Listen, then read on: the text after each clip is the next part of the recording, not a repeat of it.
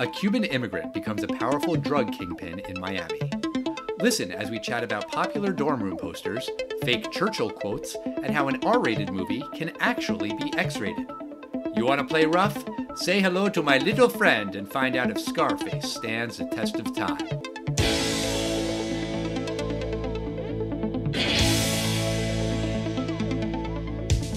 Test of time, James and Alan have to say, do the movies you love still hold up today? James says gladiator with a glut, and Alan says as a father blah blah. It's the test of time, James and Alan have to say, do the movies you love still hold up today? Test of time, James and Alan have to say, do the movies you love still hold up today? Hello, everybody, and welcome to the Test of Time. My name is Alan Noah, and joining me, as always, is a guy who doesn't have any scars on his face, James Brief. That is incorrect. I have a small scar above my eyebrow. I forget which side it's on, actually. It's one of these. Oh, I think it's your left. It's my left. I got it when I was 4 or 5 years old.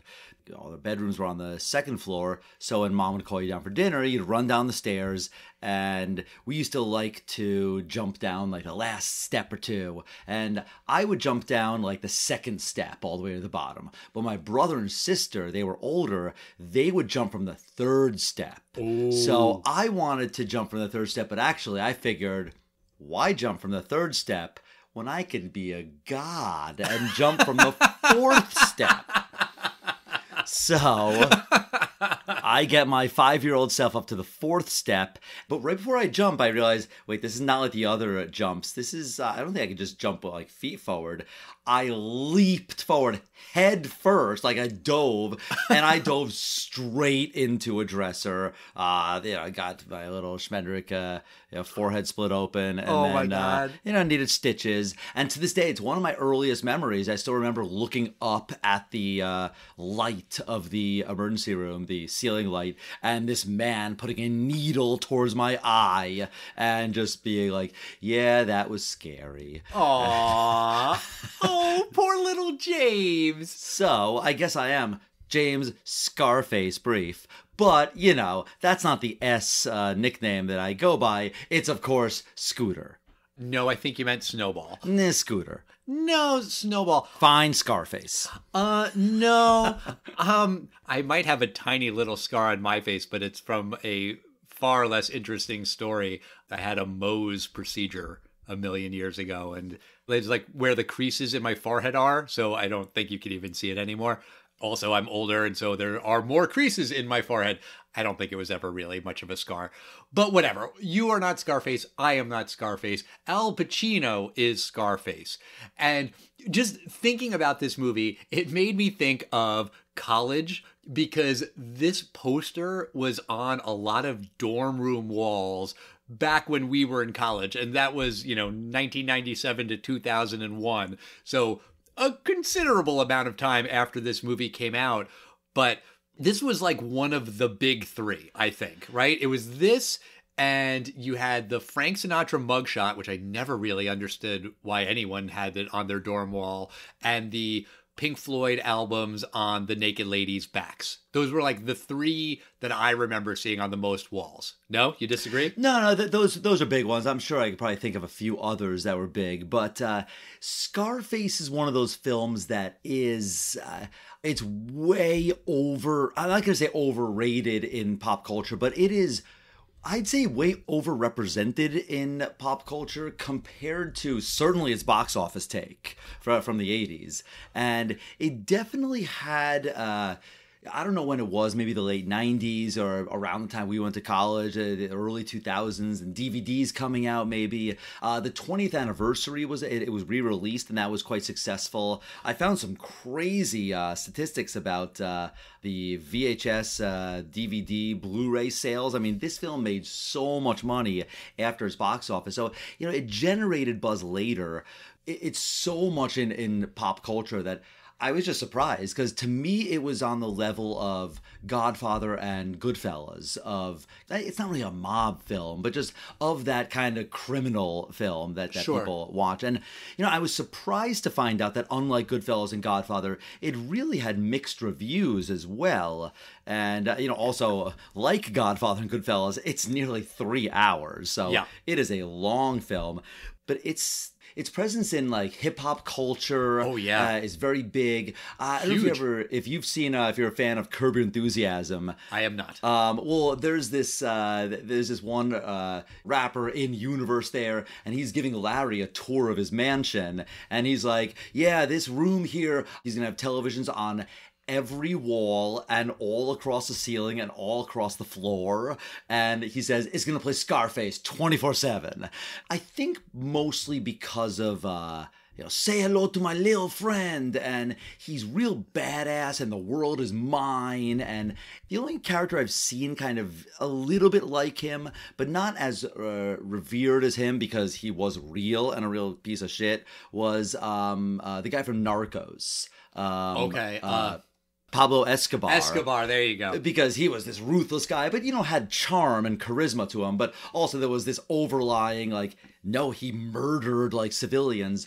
Tony, I was actually surprised watching this. He has a very weird, like so many criminals have, but he has a very, very strict set of morals and ethic codes. Yeah. And he won't kill women and kids. And he says something to one of the guys. He said, "I never screwed over anyone in my life that didn't have it coming." Right. And that's not true. He definitely screws over his best friend and second-hand guy at the end for no good reason. Well, it was maybe true when he said it. Correct. It was true when he said it. But this film, it's just shocking to me how big it is in pop culture just compared to how many times I'd seen it. This is probably the second time I've seen it in its entirety. I'm very, very confident that the same is true for me.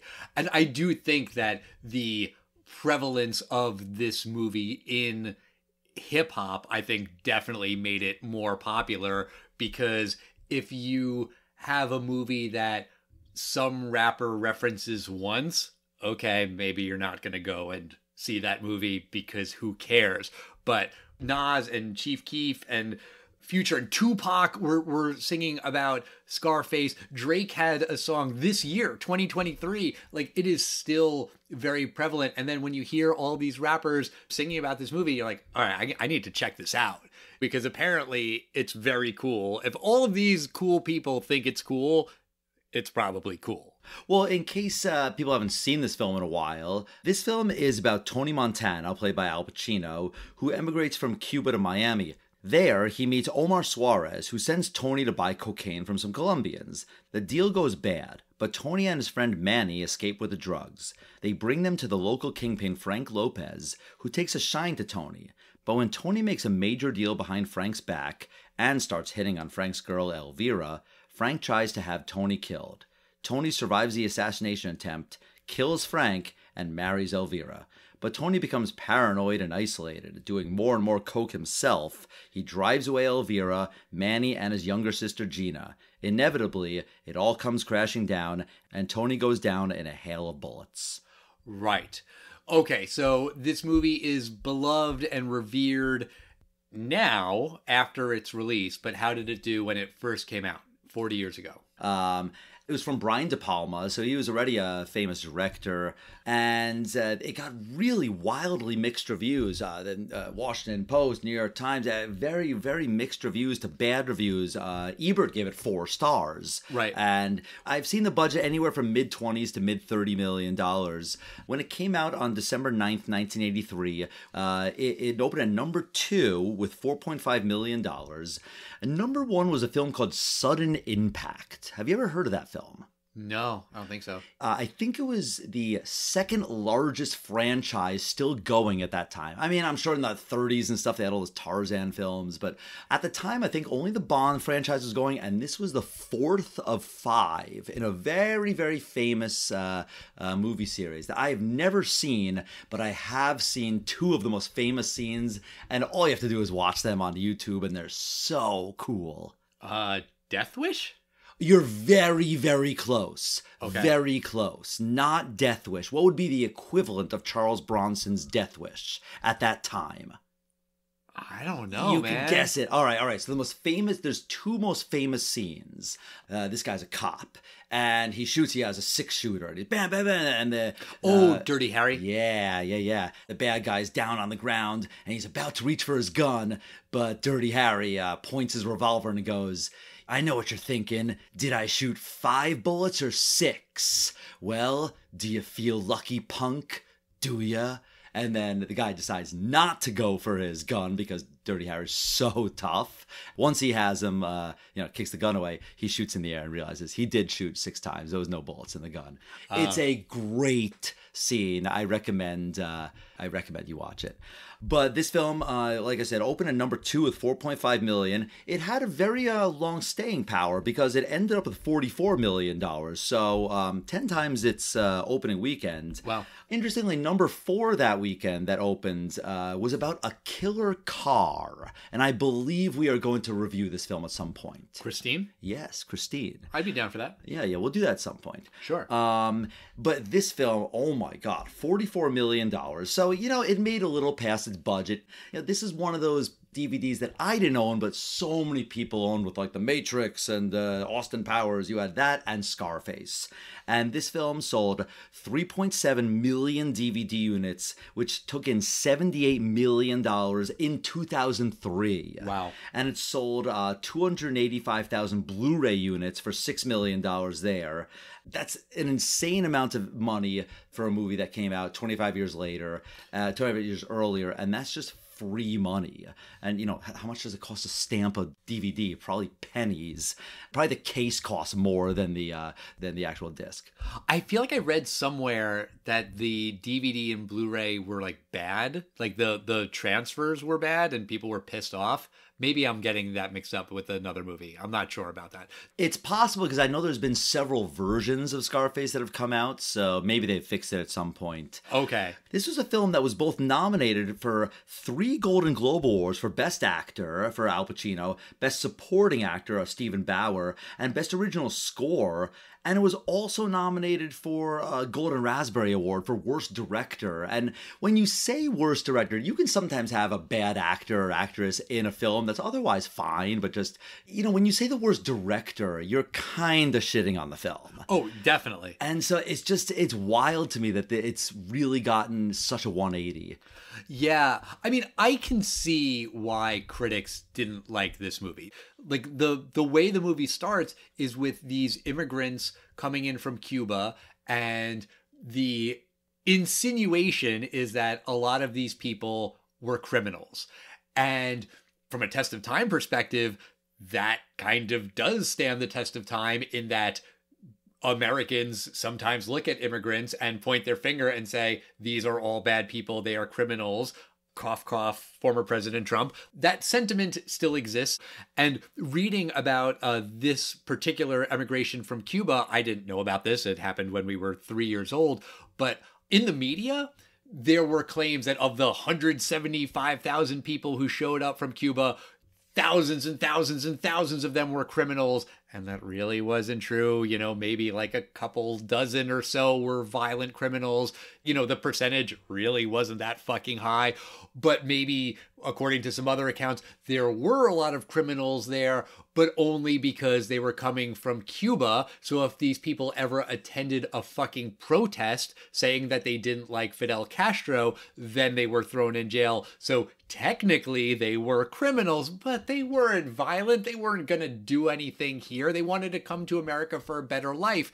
And apparently, I read this today. I didn't see it when I watched the movie the other day, but apparently at the very, very end of the credits, there is like a caveat or something where it says, not all Cuban immigrants are criminals. In fact, many of them are wonderful, upstanding citizens. I should have fact checked it. I should have put the movie on and just fast forwarded, and I didn't have time to do that.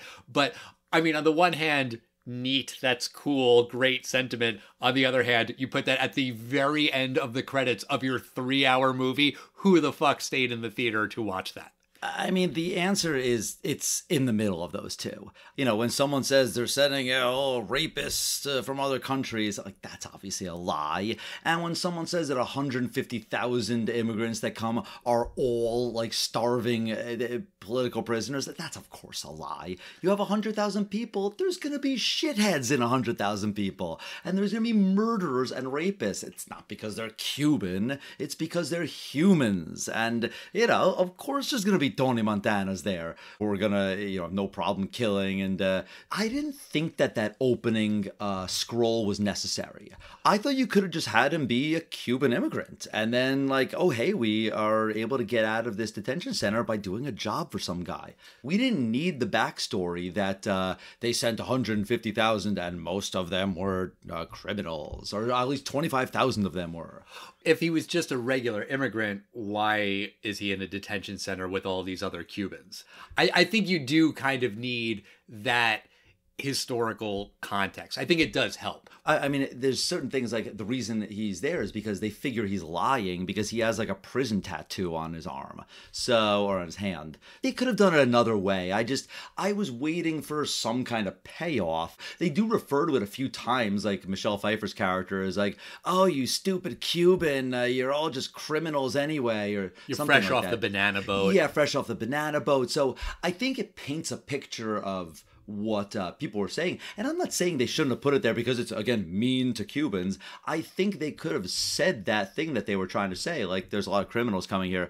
I just think it was an unnecessary thing that was not relevant to the plot. I get what you're saying. Also, just from a behind the scenes perspective, there was talk about remaking the old original Scarface from the 30s, and Brian De Palma was kind of on it, and Oliver Stone wrote the script, and no one could really kind of figure out how to do it because, the original movie is about Prohibition and Italian-American gangsters, and that kind of felt like well-worn territory in 1983, still kind of does. But so I forget who it was, but someone had the idea of, well, what if we made it about a Cuban immigrant and it's about cocaine because cocaine is the modern prohibition. It is, prohibited. And so there is, this underground element to bringing it in. And then that was like the light bulb aha moment of, okay, that's how we remake Scarface. So that was sort of just their way in. And that brought everyone in. Everyone was on board. And apparently Oliver Stone, when he got this job, was himself addicted to cocaine, and he was trying to write the script and he couldn't do it because of his drug addiction. And then he went to France and quit cold turkey, got sober, and then wrote the script and was happy with it. So I guess it was a good thing for Oliver Stone. It got him clean. Good for him. While it's kind of a quote-unquote modern setting for when the film was taken, I just think they made such a smart choice in updating it to this because I think they got lucky in the fact that this is what it turned out to be. But when you think of certain decades, you just think about one specific thing about the decades. Again, I'm oversimplifying, but the 70s, you think of disco, and you're thinking of like New York City, Studio 54. When you're thinking of the 80s, I mean, Cocaine Miami 80s is just... that's a character right there. Grand Theft Auto famously had one of its games take place in the 80s, and it's called Vice City.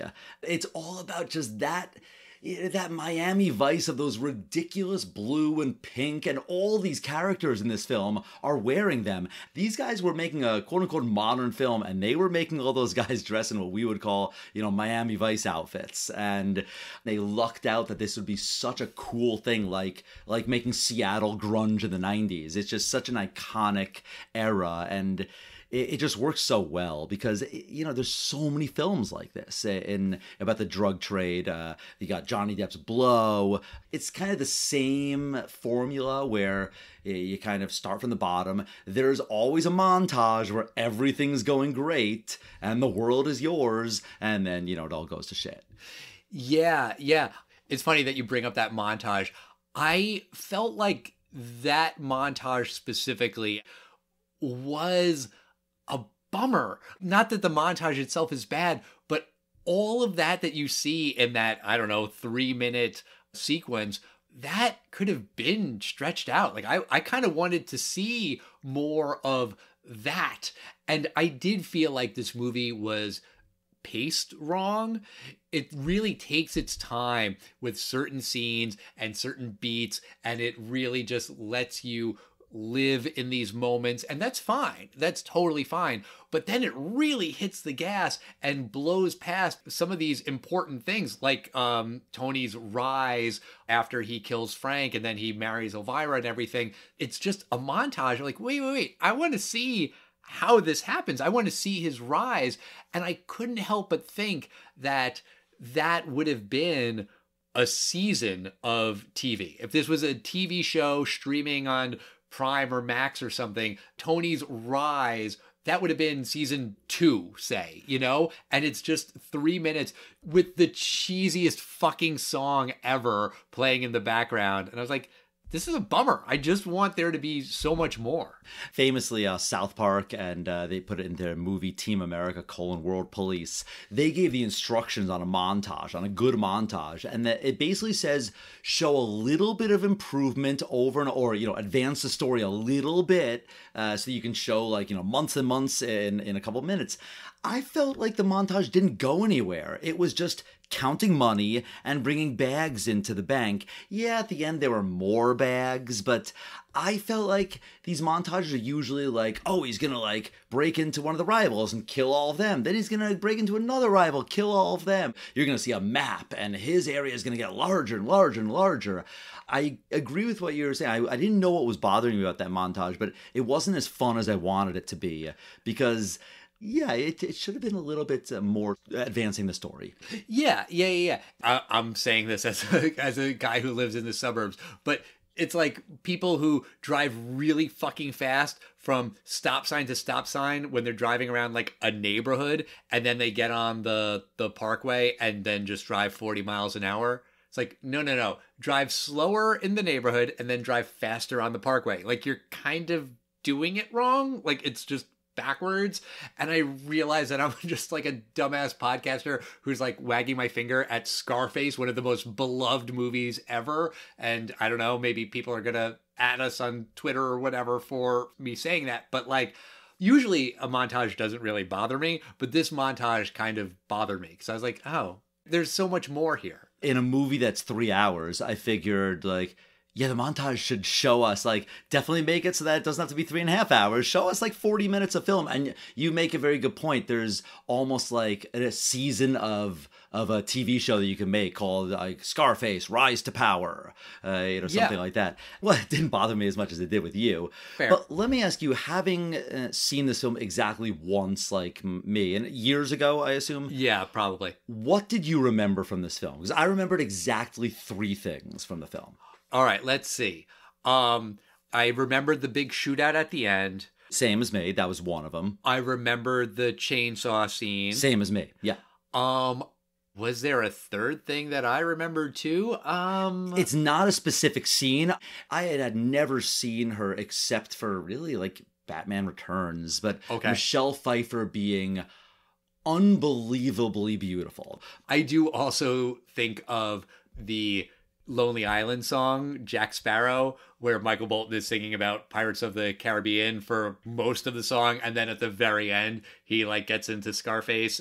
So I kind of remembered some of the movie from that song, which I've listened to a lot of times as a big fan of the Lonely Island. But yeah, I didn't really remember much. In my memory, the chainsaw scene was far more graphic, and you saw the limbs being severed. And then watching it the other day, it's like, oh, no, of course not. It's not that graphic. And, I guess they could have done decent work with practical effects, but doing research about the movie, one of the reasons why you don't see everything super graphically is because of the rating. And this movie was originally slapped with an X rating because of the violence. And then De Palma made some cuts and it was still going to be an X, and he made some more cuts and it was still going to be an X. And then all of these people lobbied the MPAA. You gotta change it. This is an important movie. It shows the evils of drug use. Some people who criticized the movie and gave this movie bad reviews thought that it was glorifying violence and glorifying not even just drug use, but like drug dealing and this criminal element. But there were a lot of other people who said, no, it shows you the shitty side of being addicted to drugs and being a drug dealer and all that stuff. So they lobbied the MPAA to give it an R rating. And then Brian De Palma just released the original version anyway and figured no one would notice. And apparently no one did. So it was, I guess, technically an X-rated movie that got an R rating. He just snuck it through. That's funny. You touched on something interesting that I agree with those critics, actually. I think Tony Montana, at least today, is very much revered. Not just the movie, but he's revered. Yeah, by all those rappers and everyone. They love him. Exactly. And you were asking before, how come that Frank Sinatra poster is so popular? And I think the reason it's so popular is because, yeah, I don't remember what he did, but I have no idea. It's pretty badass that he was a criminal. Why was 50 Cent famous? Because he was shot half a dozen times and survived. I mean, it's that criminal element. I mean, Tony Soprano, I mean, they're not anti-heroes because Tony Montana's no hero. He's not even an anti-hero. He's the protagonist, I guess. Yeah. And I think it is interesting to look at it from a test of time lens where we sort of look at these things a little bit more critically now, or at least I do. And, you know, a lot of the critics I read talk about things in this way where what's the line between a hero and an anti-hero and a protagonist and someone who shows the audience the evils and the dangers of doing this thing, but also kind of make it look pretty fucking cool. And, you know, I think that definitely can be said about Tony Montana. Yeah, he dies terribly, but also it's pretty cool, right? That's how I want to go, getting shot down in a blaze of glory, to paraphrase John Bon Jovi. Like, that is kind of what you want. If you consider yourself a gangsta, if you consider yourself a badass, that's what's going to happen.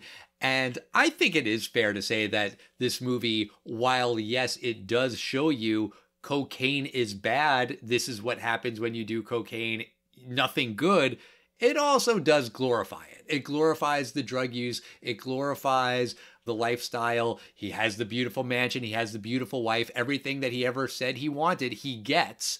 So it's very easy to look at it and say, yes, this movie tells you that drugs are bad, or it's very easy to look at it and say, yeah, this is what I want. You know, I don't really think it says that cocaine's that bad. Yeah, Tony gets paranoid, and I guess you could read between the lines, is the coke that's doing it, or was he always kind of a hothead? But this is not one of those Requiem for a Dream that shows you how awful drugs can be.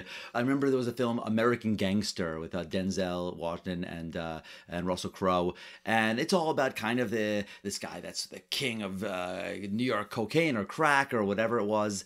And there's a scene that Ridley Scott, the director, made sure to put in there that was like, yeah, we're going to leave the mansion with the ivory piano for a moment, and let's show you what these drugs are actually doing. And it shows like a building in Harlem, and like a baby's crying while the mom is asleep or dead with a needle in her arm on the bed. That stuff to remind you, like, yeah, these guys are billionaires, and it's really fucking awesome how they're living, because there's so many orphans out there, and scores of dead young people and old people and parents grieving and kids grieving. So I don't think this film does that. I feel like the bigger villain in this film is communism, because they talk a lot about communism being so evil, and Tony was so happy to kill a communist in the beginning. He's like, that one, I did that for free, or I did that for fun. It's interesting to me that you say that communism is a villain, because communism is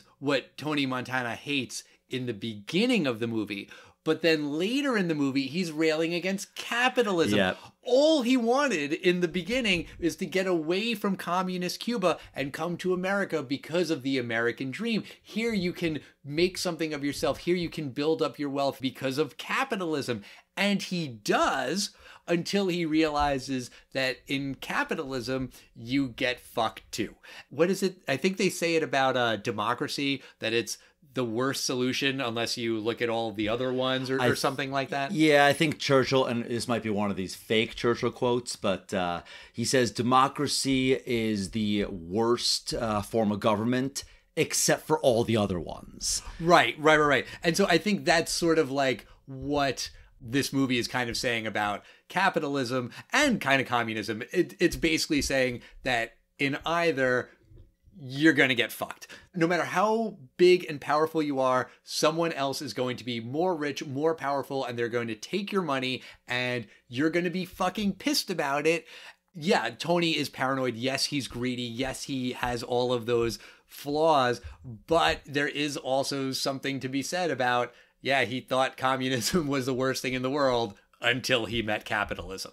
That is not a coincidence. That is definitely very deliberate. That was written into this movie by Oliver Stone. And I like it. I appreciate that because, you know, this movie comes out in 83, the height of the Cold War. I mean, I guess the height of the Red Scare was in the 50s and McCarthy and all that. But in the 80s, too, people hated those damn commies. And it's easy to point your finger and say that system is awful. But, you know, for a guy who's lived through both, they were both awful. Maybe socialism is the answer there? Split the difference? I guess? Question mark? Al, are you trying to figure out what the ideal form of government is on the spot? No, I think socialism seems to be like the better alternative. But whatever, we'll talk about that another time.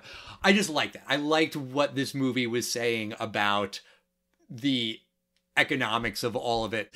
Also, yes, Tony is super greedy, and that scene where they're counting the money and, you know, the one guy has a count that's just like a couple of $1,000s off from what Tony has, and you're talking about hundreds of thousands of dollars, where to me a couple of $1,000s is a big deal, but for them it's a drop in the fucking bucket. And he's like, well, I guess we could count it again. This is a big deal to me. It's like, dude, get the fuck off of it.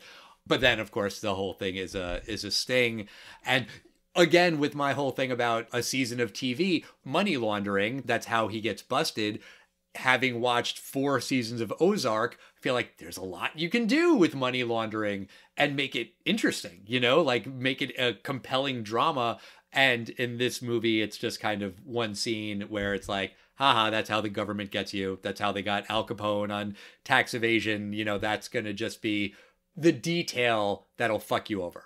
You know, there's some lines in this film that are just so classic. At the very end, when he holds his gun, say hello to my little friend. Everyone quotes this line.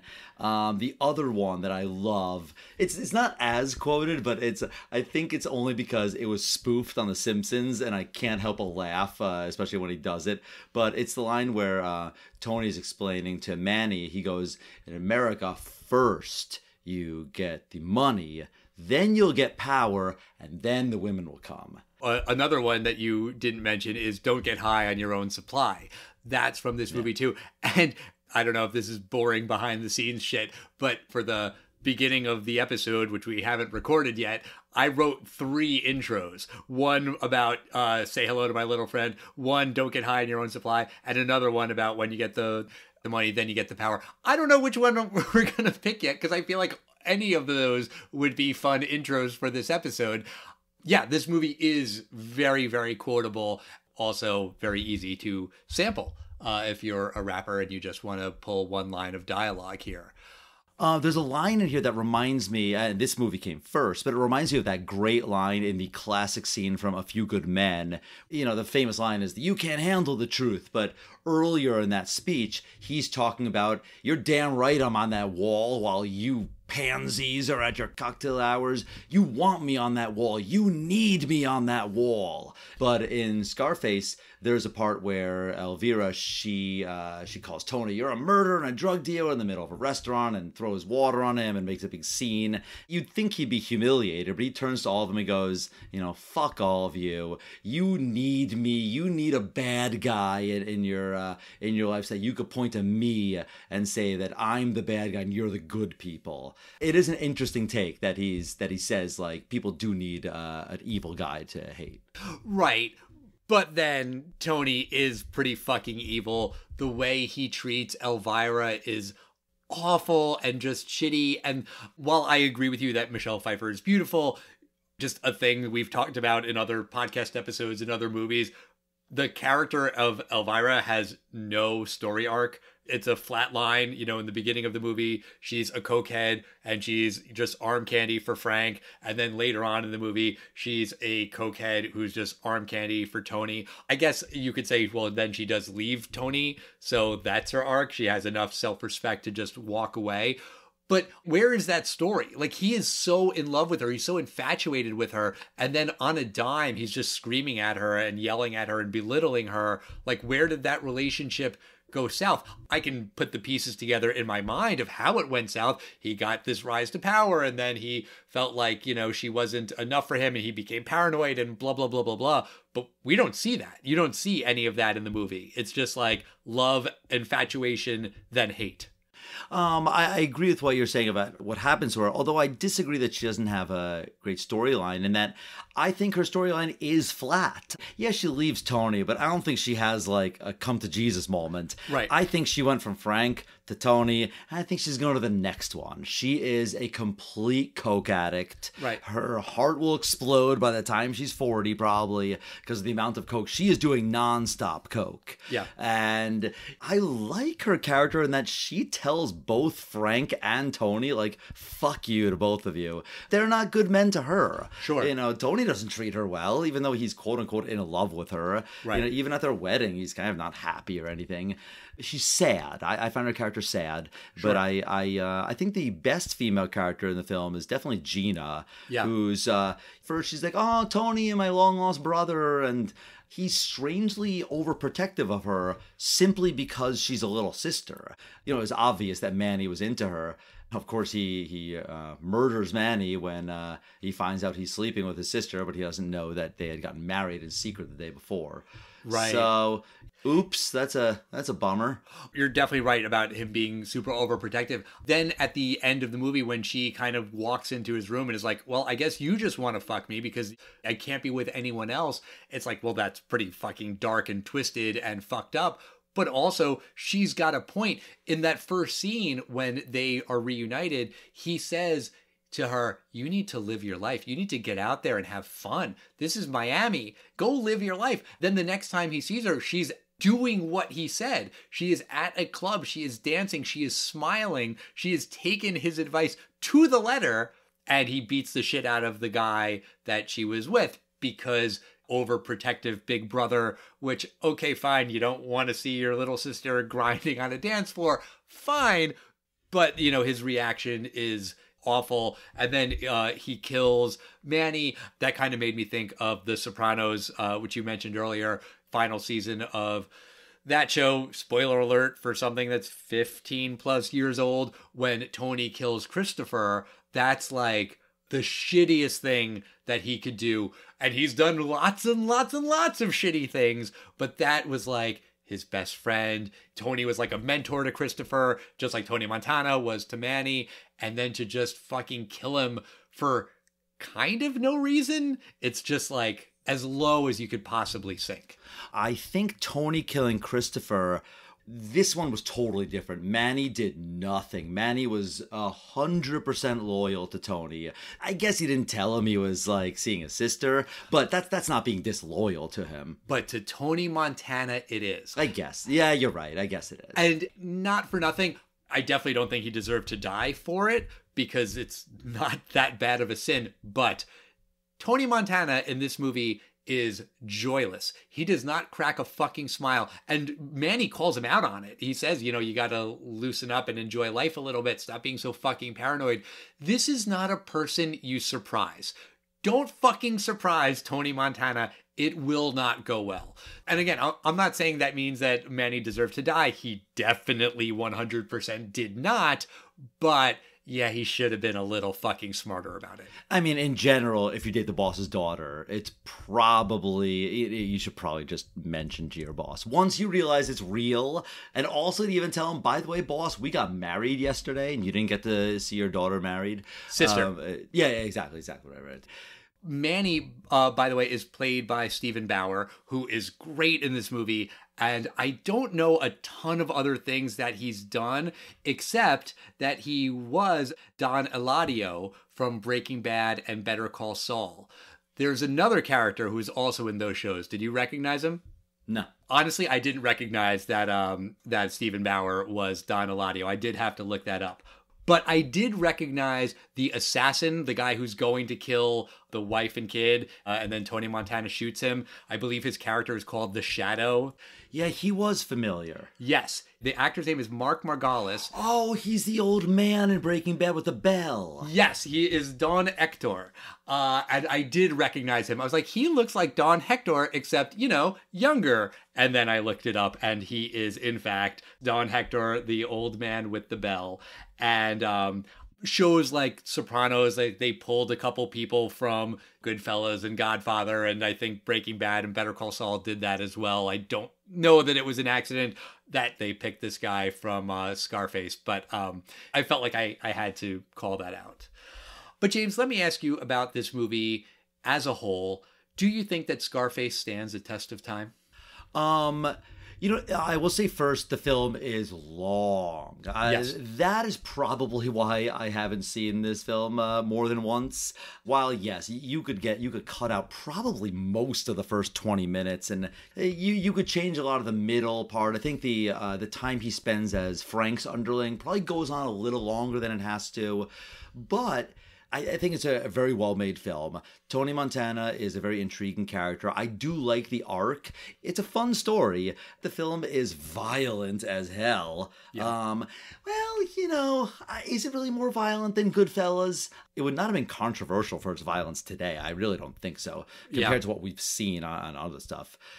So I think it's a fun film. Everyone does a good job in it, and I like that most of the actors are actually kind of unknown, because then, you're watching Michelle Pfeiffer and Al Pacino, but everyone else you won't necessarily recognize. Yeah, maybe the guy from Breaking Bad, but it's just one of these well-made films, and Brian De Palma, great director. And, he's had some hit and misses, but overall, I like this one.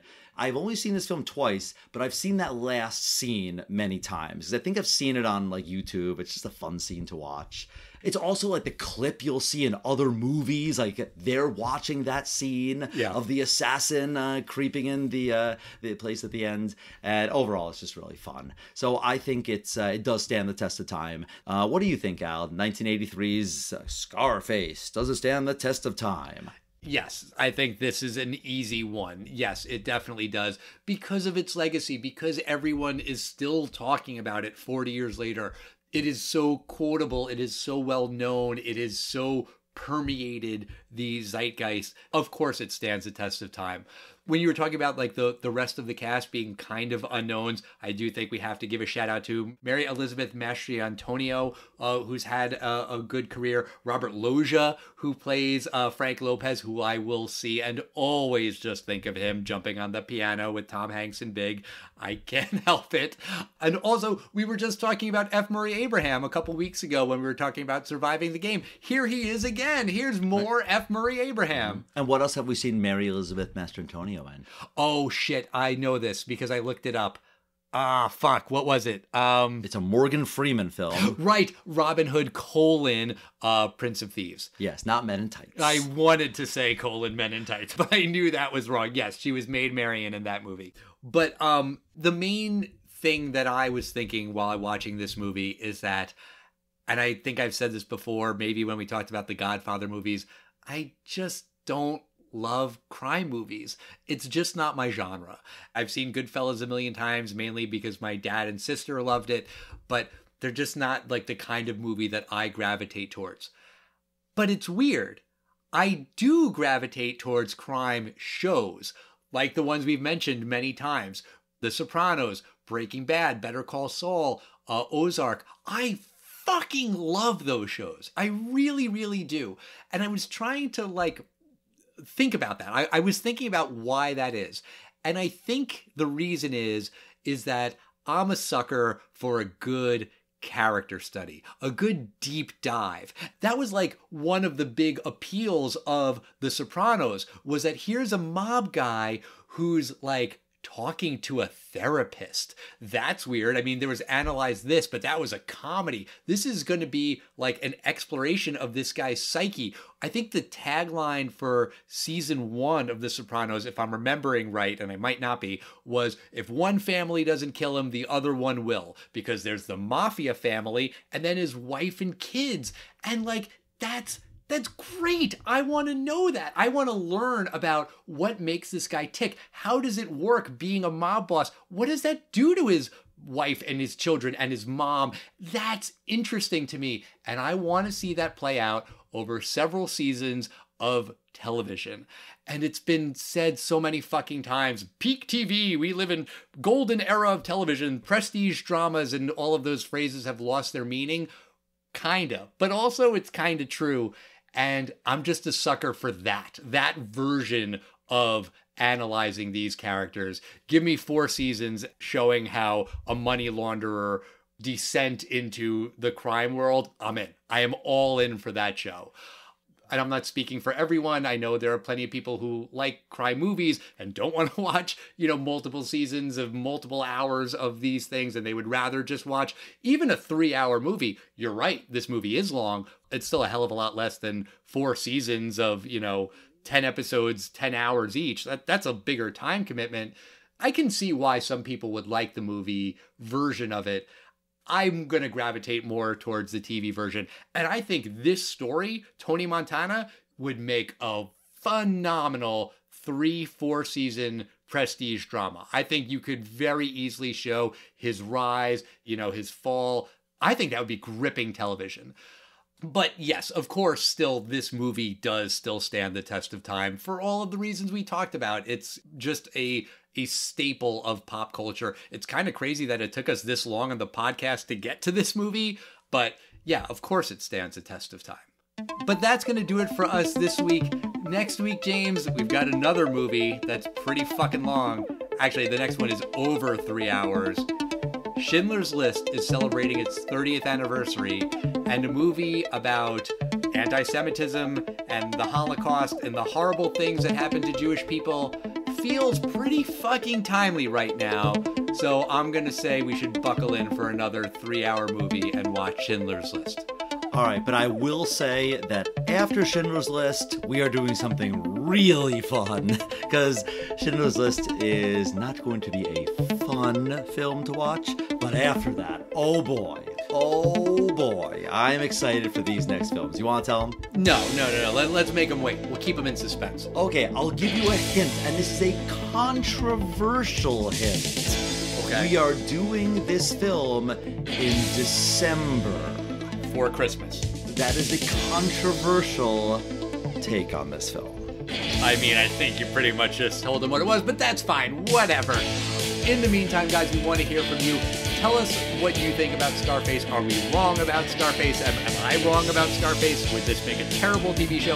Let us know your thoughts. We are at Test of Time Pod on Facebook, X, Instagram, and Threads. We love hearing from you. Make sure you're subscribed on whatever podcast provider you're listening to us on. And we will see you next time, everybody. Bye.